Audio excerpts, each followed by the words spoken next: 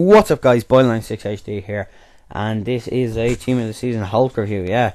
So how the fuck we all doing? Don't forget to leave in the comments below. I always ask you bastards how you're doing, you reply once on the odd occasion. So I hope you're doing well, and all the Leaving Cert Junior shirt and all coming up in Ireland, and the GCSEs in England, so good luck in that once again. And yeah, so Holt's card phase, as you see in front of him, one of the best players I have played around, and I cannot describe how good he fucking is. Costing around 150k on the PlayStation, 100 on the Xbox apparently. On the Xbox even. 85 shot, 85 heading. I will run through his in-game stats, show you a bit of goals, and yeah. So in-game stats is here for you now. From the main ones I'm going to go through for you is his 86 ball control, his 97 finishing, his 83 heading accuracy, 85 long shots, 99 penalties, 98 shot power. As you can see, all these are clinical stats, 92 volleys. People are going to say, but he doesn't really have the best in-game stats really, but he does if you want him for heading and shooting. He has 83 acceleration, which is nice because his pace isn't high, but with the acceleration it really helps. So too the 88 agility and the 89 jumping to assist his 85 heading stats, yeah. What can I say about this guy? One of the best players I've played with in FIFA Ultimate Team. Definitely in the top 2 strikers I have played with this year.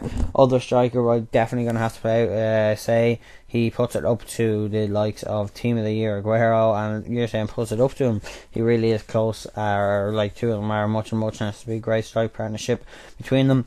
By the way, there is a Team of the Year Aguero review coming up on my channel in the next few days, but I cannot explain how good this guy is. His shot is rocket-like, his heading is fucking unreal, and as you'll see in this, these goals I scored him are like just great, I think, in my opinion. Like the shot-wise, I don't think there's any inside the box while he hits it with his boot. The 85 shot really shows, and I can definitely say worth the money, 10 times over. I'd pay 300k for him of what I've experienced.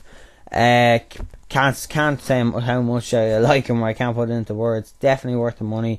And as I said, for 150k or so on the PlayStation, even cheaper on your Xbox, do go and buy him. Put him into BPL Silver Sky, put him into a hybrid with BPL Gold, BPL Silver even, I don't know, but put him into a team, lads. The 85 shot really shows, and the 85 heading is also stunning as well. Yeah, so I'm definitely recommending him once again. He has a bit of a high price tag for some people, but I think that he's worth it. I do. I think he's worth putting in your team, and you can't go wrong with him, in my opinion. I think he's going to be a good buy for you, and you can't go wrong too. For 150k, that's the price tag you're going to pay, yes. But is he worth it? Definitely.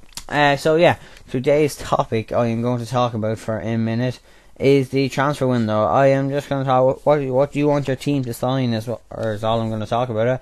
I just want to say, what do you want your team to sign in the summer? If you're a Premier League side like United, who would you like to sign? City, big spenders again. Are they going to be Real Madrid? Are they going to let players go like Ronaldo?